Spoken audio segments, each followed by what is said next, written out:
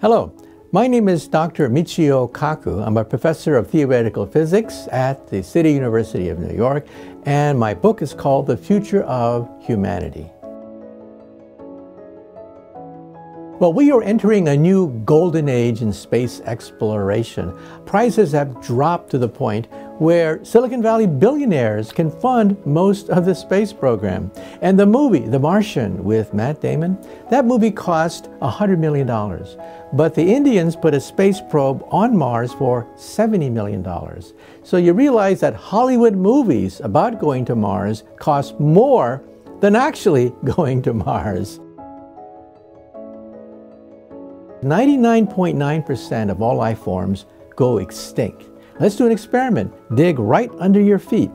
The bones of the 99.9% of life forms that gone extinct are right there, showing that extinction is the norm. Now, can we escape this?